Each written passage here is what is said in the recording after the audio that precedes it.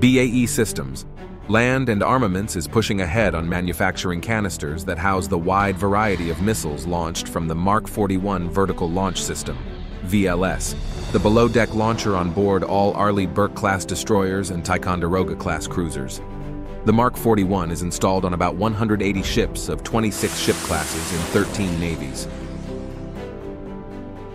For the U.S. Navy, the Lockheed Martin-designed Mark 41 can launch every type of shipboard air warfare and strike missile. The anti-air warfare, SM-2 Blocks 3, A/B, and SM-6. The anti-submarine warfare vertical launch rocket, ASROC. The Tomahawk cruise missile and long-range anti-ship missile, and the SM-3 ballistic missile defense missile.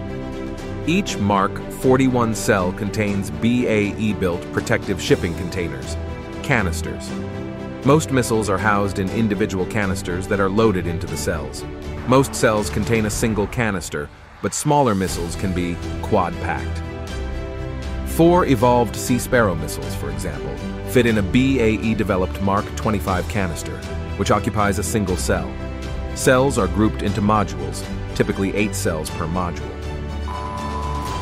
Lockheed developed 2 module types, a 25-foot-long strike module for the Tomahawk, SM-3 BMD missiles, and a 22-foot-long tactical module for other weapons.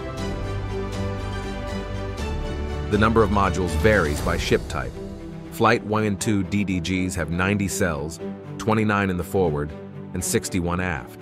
Flight 2A ships and new Flight 3s will have 32 cells forward and 64 cells aft, for 96 total.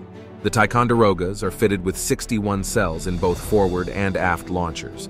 The Navy's next-generation destroyer, known for now as DDG-X, also will get the Mark 41.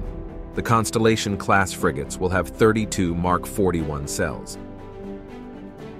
The 3 Zumwalt-class destroyers are fitted with the Mark 57 peripheral vertical launch system, developed by Raytheon. The Mark 57 is configured with 4 cell modules and is built into the periphery of the hull instead of the interior like the Mark 41.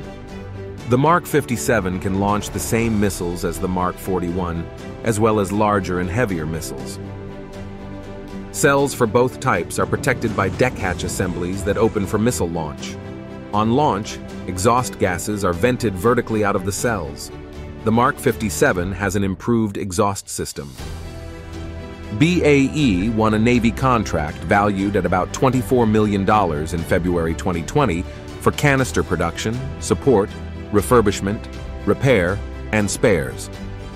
The Navy later funded additional canister work and foreign military sales funds for Japan, Australia, Norway, the Netherlands, Turkey, and Chile. In March 2021, the Navy purchased more canisters from BAE for its ships, as well as the Korean, Spanish, Australian, and Turkish navies. BAE also won a Navy award in May 2021 to act as mechanical design agent for the Mark 41. And in July 2023, the company received a $37 million award from DoD's Ordnance Technology Consortium for design of a next-generation evolved Sea Sparrow missile launch system, NGLs. The company says it will support the NATO Sea Sparrow program office to design and deliver prototype deck launching systems. The NGLs will be a deck-mounted fixed-angle launcher based on the company's adaptable deck launcher and incorporating technology from the Mark 25 quad pack.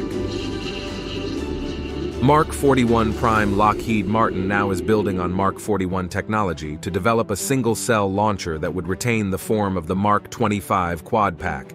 The single-cell system will be for use on patrol craft and other small ships.